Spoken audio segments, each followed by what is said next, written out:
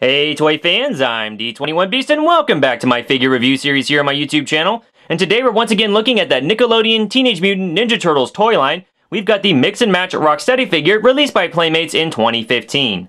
Now if you guys haven't seen my previous Mix and Match Ninja Turtle figures, they are a line very similar to the Hasbro Masher figures, where you can disassemble your figures at joints and reassemble them with other figures in the line. I've already done reviews of Michelangelo, Leonardo, and Metalhead, and this is my first villain from the toy line that I'm doing. So let's get things started by taking a look at the packaging for this figure.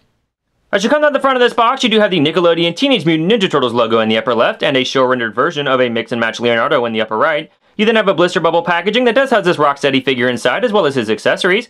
Towards the bottom, you do have the name of the figure line, Mutations, and then the name of the figure, Mix and Match Rocksteady, with a preview image of a mixed up Rocksteady off to the left. And flipping this package around, as you come down the back of the box, you do have that Nickelodeon Teenage Mutant Ninja Turtles logo in the upper left, as well as the Mutations toy line logo below it. To the right, you got an image of Rocksteady mixed together with other figures in the line. Coming down this packaging, you have on the lower left an image of all the figures in this line mixed together. And then to the right, you have a list of all the figures currently available from this series. Alright guys, well that's the packaging. Let's say we get Mix and Match Rocksteady out of the box and see what he's all about.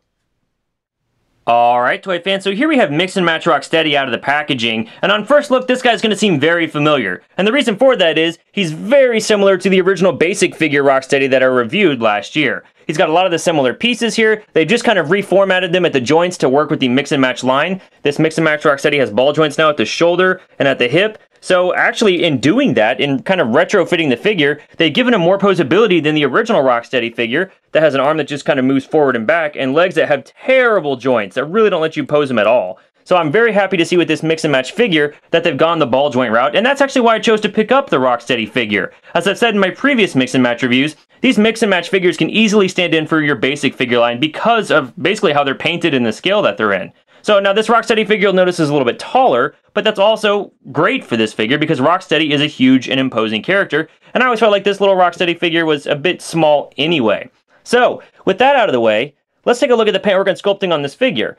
His belt piece here is not a separate piece like it was on the original basic Rocksteady figure. It is actually molded onto the figure now, but I don't mind that so much. But the rest of the paint applications where he's got them are actually really nice and really clean, and we still have that great texturing for the rhino skin and even the really nice head sculpt for this figure, and I like the variation there with the gold tooth. The eyes I think look better on this Rocksteady figure than we saw on the original, but overall, a very great figure when it comes to paintwork and sculpting. I am not disappointed at all. Moving on to accessories, we can see that Rocksteady comes with the exact same pair of accessories that the basic figure came with last year. We have the hammer and sickle. Of course, he's Russian, what else would he come with, right? But these accessories are actually a different color from what we got last year. Originally, the accessories were the same color as the figure's pants. Now they're the same color as the figure's hands, and I don't like that. Once you get these accessories into the figure's hands, and it's about as tough as it was on the basic figure, the Mix and Match Rocksteady hands are a little bit larger, so it's not as tough as it was on the basic figure to get them in the hand, but once they're in there, they're the same color as the figure, and I don't think there's enough color separation with that accessory. It kind of blends into the figure. So I still like using my basic Rocksteady accessories on this newer figure. Once you get them in the hands, there you go, you see? There is a nice bit of color separation and they don't blend in as well, and I think they're just a better accessory for the figure. So if you've got the old Rocksteady, go ahead and keep your old accessories with this new figure.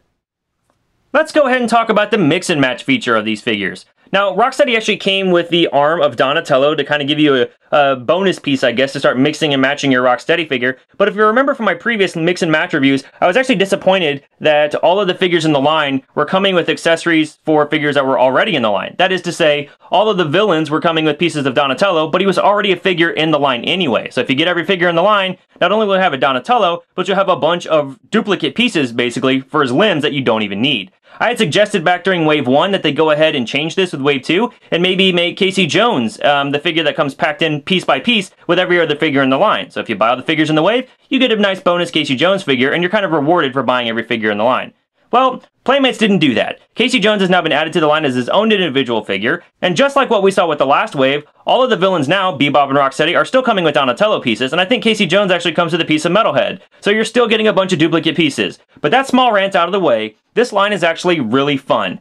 If you have other figures from this toy line, much like Marvel superhero mashers, you can go ahead and separate them at the head joint, the shoulder joint, and the hip joint, and mix them with other figures in the line. Unlike the Marvel Superhero Mashers line, separating these figures and reattaching them at the joints is actually really easy. The ball and socket connectors are made with very soft plastic, so it's really easy to pull them apart and put them back together again. But once you get all these figures pulled apart and reassembled, You can make an infinite number of crazy combinations of either turtle heroes or villainous mutants. And of course, the more figures you've got from the line, the more options you're going to have to mix and match and create your own custom mutant hero. Height-wise, we can see that this Rocksteady figure does stand right about 5.5 inches tall. For some size comparison, here he is once again compared to the basic Rocksteady figure that was released last year. Here he is compared to his cohort Bebop, also from the basic TMNT line. And I actually think the new height difference on these guys is perfect. Here he is compared to Shredder, one of the taller villains in the basic figure line. And finally, here he is compared to the 6-inch scale Marvel Legends Infinite Series Wolverine. Been eating your vegetables, have you, bub?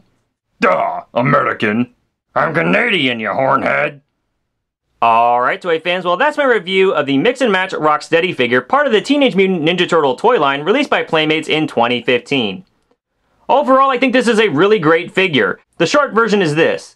If you have the old Rocksteady figure, go ahead and get this figure to replace that. You'll be much happier with the improvements. He's a much larger figure, he looks imposing to your other turtle figures, and he looks great lined up with all your villains. If you're just getting into the Teenage Mutant Ninja Turtle toy line, and you don't yet have a Rocksteady in your collection, pick up the Mix and Match version. I think you'll be very happy, and I don't think you'll be missing out on anything that you got with the original Rocksteady figure.